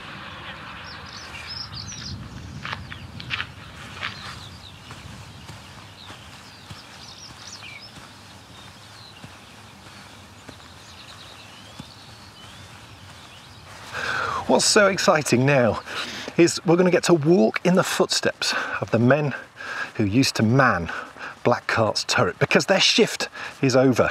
It's time for a well-earned rest, and to get that we need to get back to the place that we're stationed at on the wall, and that's our mile castle, and it's just a short walk in this direction.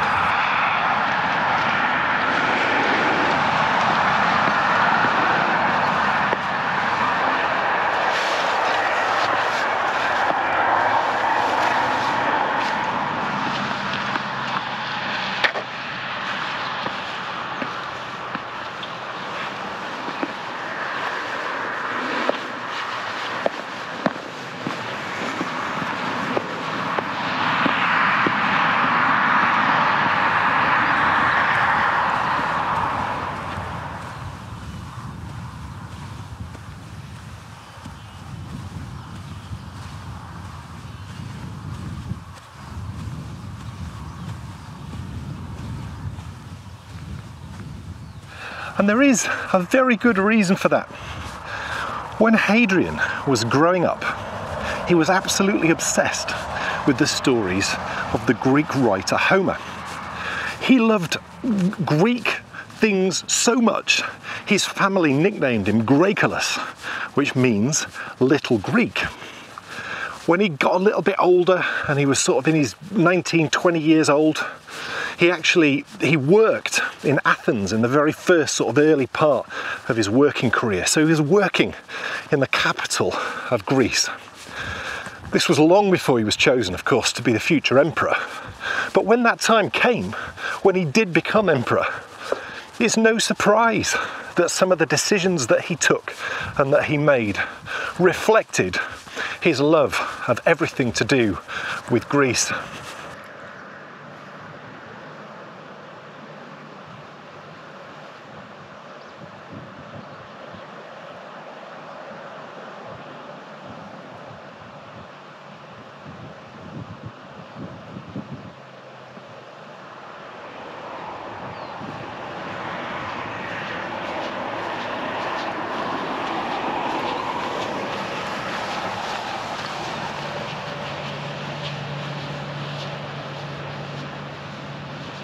So we're well on our way to Mile Castle 30, our bed for the night.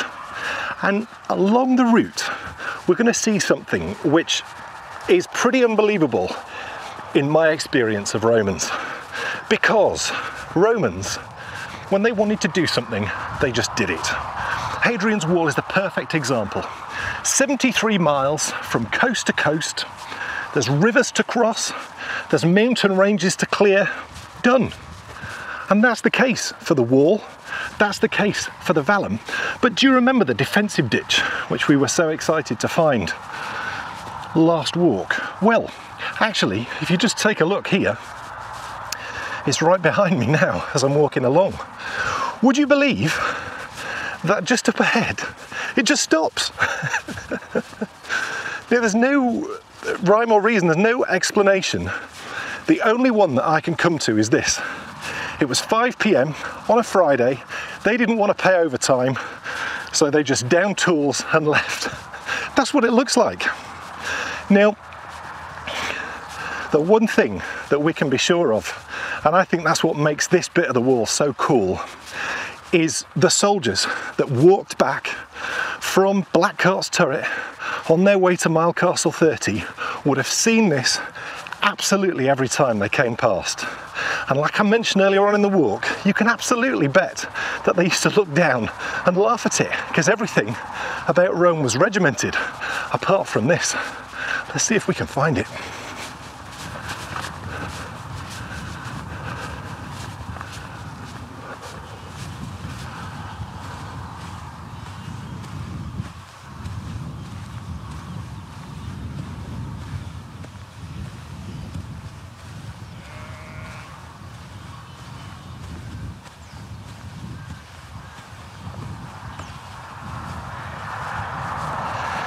You do really get a sense of how hard this job must have been when they were cutting this ditch.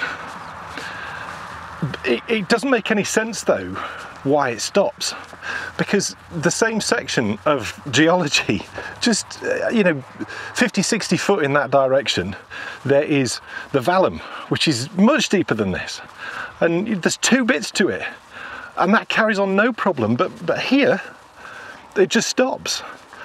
And no one really knows why. Perhaps it was just a bad day at the office. What's so cool is you can still see in the rocks the stone workings that were done by the Romans to split these huge boulders in two, and also to move them around. If you look at that circular one, that would have been used to shift the stones. But then you'll also find just superb, like carved marks out, 2,000-year-old Roman stonemason marks. It really is fascinating stuff. I love it. And just a few hundred feet from the mess that is Limestone Corner, you find our bed for the night, which was Mile Castle 30.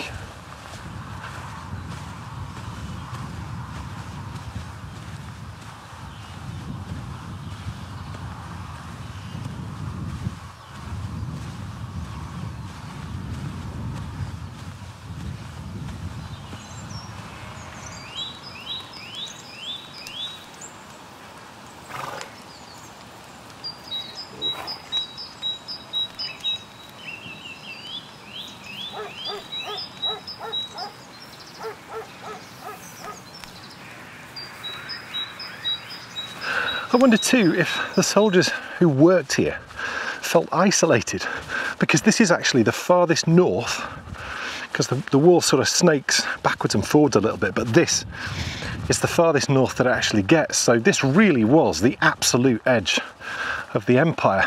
But I'm guessing they didn't feel isolated. And the reason for that is their Mile Castle was sat just back there, and then half a mile, well, yeah, it's about half a mile walk to their home, which is of course the place where we started our walk today, Broccolicia Roman Fort.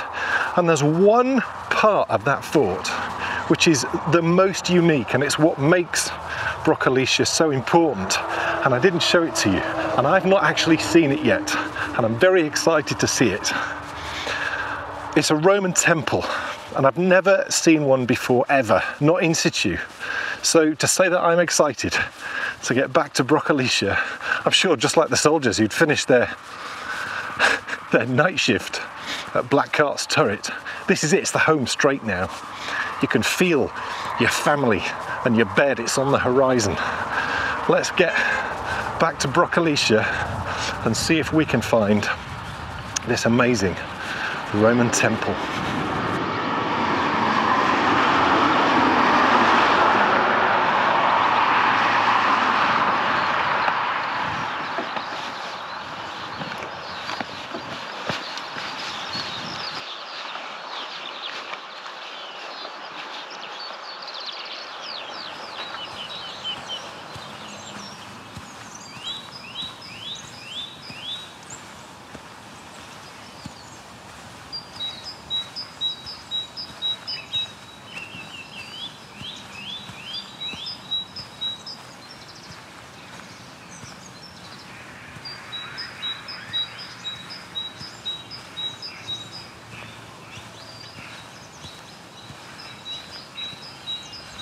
Some of those gods and goddesses became popular all across the empire, and one of the most popular was the god of Mithras.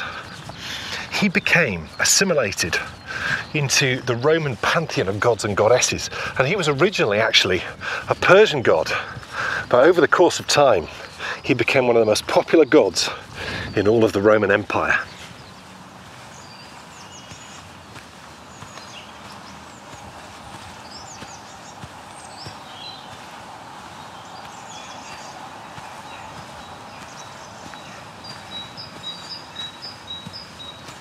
The worship of Mithras became hugely popular with the Roman army, most probably because they too thought they were permanently at war with evil.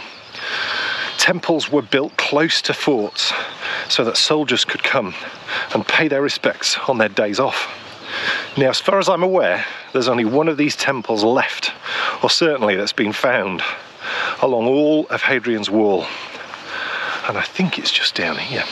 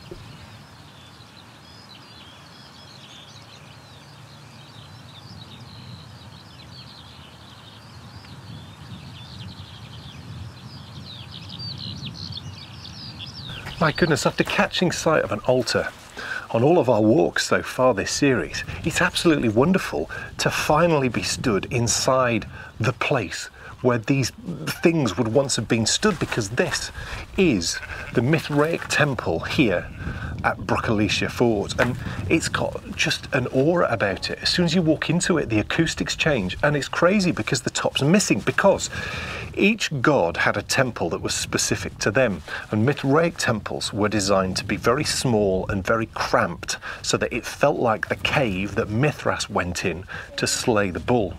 At the start of the ceremony, the whole place would be in complete darkness, apart from a candle which would be lit behind one of the altars down here, and there's some little holes where the light would have shone through. Just take a look at this, it's fascinating stuff.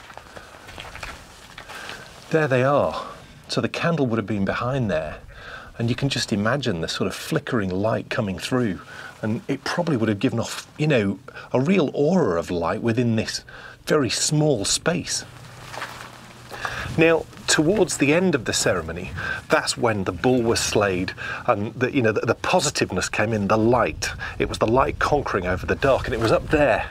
Up there was a curtain, and someone at the back of the temple would draw open that curtain, and then the whole place would be flooded with light. It's the first time I've ever been into a Roman temple anywhere. I don't even recall getting into one when I visited Rome. This is amazing.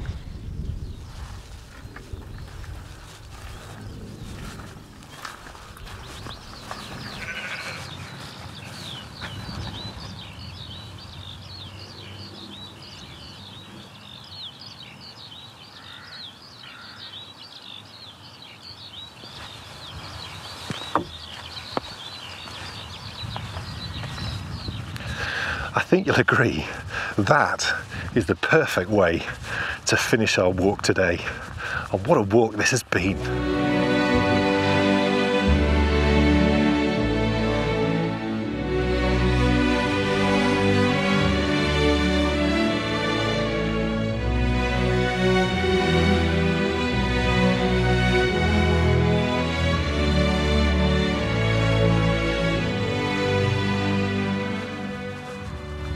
The thing that I've loved so much about this walk is the connection that we've made with the people who once used to live and work here. Because of course we visited Black Cart's turret, where so many soldiers over the hundreds of years that this fort and wall was manned would have gone to work. We then came back past the mess that was Limestone Corner, where you can just imagine them looking down at that and laughing when you consider the precision that Romans used to take in everything. You could bet that that was spoken about by all the people who once lived and worked here. And then finally, we visited the Temple of Mithras, where those men would have gone to worship on their days off. It's been really just such a lovely experience, and visiting here for the first time, I'm so frustrated I've not been before, but you can rest assured I'm going to be coming back. And we, of course, are going to be coming back for more walks along the wall because, ladies and gentlemen, this has all been the preamble. This has been the appetizer, the starter, before the main course, because when I see you next time, I'm going to be taking you to the heights of Hadrian's Wall. Yes, the highest fort on all of the wall, the majestic housesteads. But that's all to come in our next walk. So all that remains for me to do is to thank you so much for joining me on this wonderful walk, and I'll see you next time for more Walking the Wall.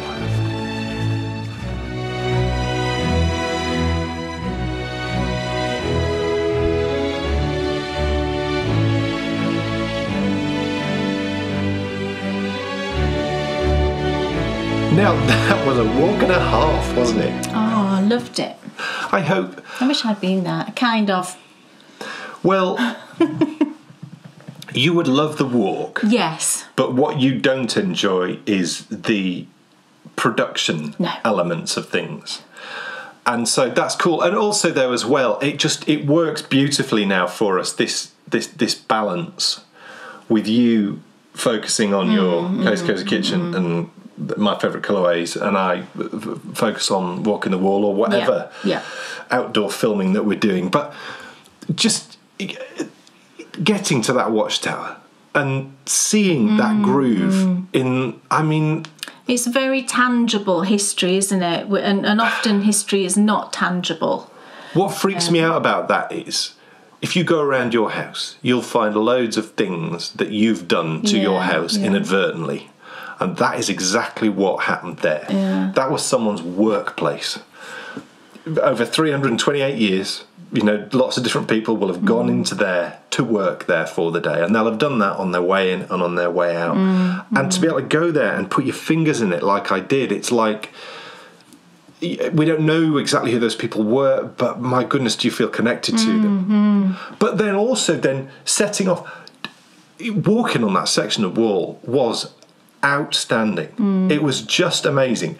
Driven past it so many times. We've always seen it so many times. Like, oh my goodness, look at that. Yeah, we suddenly see it's it there. every time, because it's very close to Housesteads, isn't it? And, you know, to suddenly be there walking along it was just wonderful. And Limestone Corner, you know, it's another example of tangible history. You sort of understanding, no one will really know why they just stopped. We were talking about this the other day after Kay watched it, and they'll have just hit some geology. It's got to be the geology, you would think, hasn't it? I read one history book that I really liked, and their sort of justification was this. They would have gone through whatever they needed to go through on the south side of the wall, because that was the Roman side. That was the side that was going to be seen by the Romans, and it needed to look perfect. On the barbarian side, if we hit something tricky in a patch where no one's going to attack anyway, we're just going to stop. We don't care if it looks rubbish. That's probably what happened. Because the Romans are not going to be looking at it properly. The only way that you would see that bit is looking over the top of the wall and looking down onto it. But like I said, you can rest assured, you know what it's like where things are a bit weird. You can just imagine them walking past and laughing on their way past. Yeah. What is that? That's crazy. But then getting in that temple and seeing where the candles... The candle used to shine through. Amazing. Just little things like that, I think it's just... Yeah, fascinating. I'd obviously read about that because I've never been to that temple before, and I was slightly sceptical. I was sort of thinking, oh no, it won't be that obvious. You know, you won't be able to see it. It won't be. But there it was. There's the holes, and like, you know, clearly candle behind, and just amazing. What a walk! What a walk! But it really is the preamble, the precursor, because Housesteads is. It's amazing. Yeah, we've been to Housesteads several times, and we've actually stayed literally in Housesteads. There's a farmhouse you can rent there, and we've stayed there, and we love it at Housesteads. What we're going to be doing on the next walk is we're going to be coming past Housesteads, coming down to it's a mile castle. Yeah. Where our daughter Bryony and I sat and had a picnic.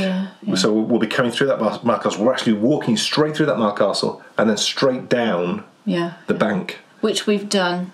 No. Oh, no, we haven't done. No. Straight through the Mile Castle, out through the wall, to down the other the bank. side. Oh, right. Into the moorland. So you'll be going north. Across to the lake. Oh, right. That you can see. No, we haven't done that before. Walking back to the wall and then picking up the military way back up to Housesteads. Okay. And we'll be taking a look at the Vicus there, which is a really famous one because there was a murder there. Oh, that's right. I remember, And no one knew up until an archaeological dig was done in about 1950. And in the pub, in this Roman settlement, they found a body under the floorboards. Under the floorboards, yeah. Amazing. So that's all to come next time. But on our next show, Kays Cosy Kitchen is back. Yes. And to say that I'm excited about this episode... Yes. There's going to be things going on in this episode. We won't say what. No, it's one of our very, very favourite things. It's one of our very favourite things. But you're doing something else. Doing something else alongside it that will just lift it to the stratosphere. Hopefully. Kay's going to be doing something which I used to do when I was a kid. And I've, at the moment, never done, but lots of practicing and experimenting and things going on. Amazing. Yeah, it's going to be amazing. Right now, though, it's time for the Endy Bits. Endy Bits. Now then, we're getting ready for a patron-only show and a half. Yes. Because... very exciting. We're going to be joined by the composer of the music you just heard in Walking the Wall. He also composed the music for... My Favourite Colourways. Yeah. And also Kays Handmade Christmas. Yeah. And New Adventures of the Bakery Bears. Yeah. And so many more things that we've done over the years. He's joining us for a live interview. He is. We've already had questions submitted, which we're going to be putting to him, but then I'm sure we'll have time probably for a couple of... off-the-cuff questions from the audience for anyone who's watching live. But this is our patron-only exclusive show. It's on Sunday, the 24th of April. If you're watching live, it will be at 2 p.m. British Summer Time. But then you can watch the show, and you can watch any of our patron-only shows anytime you like. That particular show, though, will be available to watch anytime you like from 3:10 on the 24th of April. Yeah, and that is, of course, we've not said who that person is. It's my brother. It's Dan's brother, Dom. No, it's not my brother. It's the world-famous composer, Mr. Dominic Jones. Yes. Yes. Who just happens to be also Dan's my brother. Yes. He's also my current drumming pupil. Yes. Dan's been teaching him to drum. It's been brilliant. You've really loved it, and it's kind of got you. It's been brilliant actually, because Dan's been upstairs back drumming, and I have drummed. You have drummed. I drum for him regularly. You do, yeah, but it's not something that you've done kind of, as part of your normal routine sort of thing. No. And I was in the shower the other night, and I got out of the shower and I could hear Dan playing. And I was like... What's happened and he was playing BTS. What's happened is... It was brilliant. I think actually the explanation which gets to the nub of the issue is my drums have been set up in a way where Kay couldn't hear what was going on. Yeah. That's the difference. Because the kit you've got upstairs is an electronic kit, isn't it? Yes. The way that because I regularly record music for my brother, who's coming on for the interview on Sunday, and the way that that's done is it's done all electronically, and it's done in a way which is unbelievably clever and slick, but it's totally silent. So anyone who doesn't have on a pair of headphones can't hear what's going on. Whereas now I've set it up in a way where it can be heard, and that's the first time I've done that in quite a number of years. Oh, it's so I have been able to sit down and play myself, but not so that I could perform. Yeah, but it just took me back, and I sort of crept out of the shower like this, and I looked round the corner into the other room, and I didn't want him to know that I was watching, and it was just like, I said to you afterwards that it just transported me back to being sort of 31, 32 when we first met, and I went to quite a lot of the gigs that you did, and just remember watching you and just being like, oh my gosh, it was just amazing to watch, because you just looked and sounded exactly the same, and it's like not a day had passed when in effect it's like 19 years or whatever, 18, 19 years. It was just so lovely. It just maybe, and I said to you after, I said, you've got to do this more often, because this is who you are, you know. Well, this is a part of who you are, I guess. And, you know, people change and evolve, and you move on to different things, don't you? And your focus might not be on something it was previously. Yeah. But I could see it in your face, you know. It just lit you up, and you were back in. It just really felt right just to see you behind the drums. It was just lovely. I agree with Kay in that. That's the whole reason why I've set things up in the way that I've set them up now. But you know, you do change, and what's changed for me, and I'm so glad that it's changed, is that I don't have the urge or the remotest desire to go out and play. No. And to perform. No. Anymore. No. Because I did it for You did it for a long... ages. You did it from when years. You were 14 up until 20. I did it for probably 15 years. Yeah. And that is long enough. Yeah. Longer than 15 years. Yeah. It must have been. It's longer. But anyways, because like humping a long time. It's very physical. Gear in and out of places. Yeah, because he obviously used acoustic drums to do that. So his gear went in, and I think the drummer is the one that's got the most stuff. You know, you play a guitar, put it in the box, off you go. Yeah. Or a violin or whatever. But the drummer's got to like pack down everything, put it. I was used to. Like, I remember when I used to play shows, there used to be this one lady who used to play shows. She was a clarinetist, and we always used to laugh at her because she would literally, you know, the conductor would finish conducting, and before he'd put down his baton, this woman would have a clarinet back in the box, and she'd be on the way out of the door of the theatre on her way home. I hadn't even put my drumsticks away, and she's gone.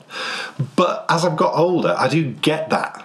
I do get it more and more because, you know, you want to be where you want to be. Yeah, absolutely. I don't want to be there anymore. So that's why great, but you do still enjoy playing. And that's great that you can still play, I think. Yeah, the important element to it is you being able to hear what's going on. Absolutely, it was brilliant. You played BTS, and then what else did you play? Russell Watson. Oh, Russell Watson, yes. Oh, the Enterprise theme. I also played some Steve Winwood. Yeah.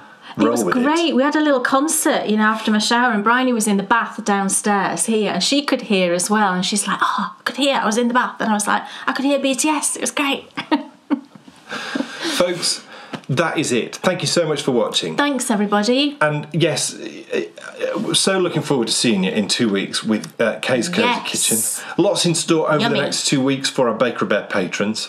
And just while I'm mentioning patrons, please do consider becoming a Baker Bear patron, because if you have enjoyed Walking the Wall, if you enjoy Cosy Kitchen, if you'd like to watch the patron-only show, if you enjoy what we do and you want to empower us to do more and, you know, do more amazing and cool and exciting things, then please sign up, become a patron. You can read our magazine too, which has an interview in it. Actually, a few episodes ago, you mentioned Rachel Borello Carroll, I think is her full name.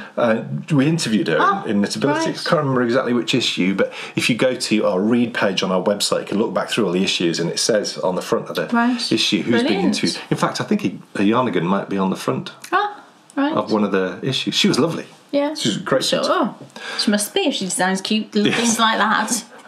Folks, that's it. That's enough. We will see you in 2 weeks for more. Have fun, everyone. Take care of yourselves. Be safe. Bye. Bye. Sitting and knitting, standing the bakery prayers. Enthusiasm's not quitting, pretending the bakery bears. They'll take you to fabulous places of which their favorites they'll share. You better buy a pattern, get yourself a bakery bear. You'll find yourself in a castle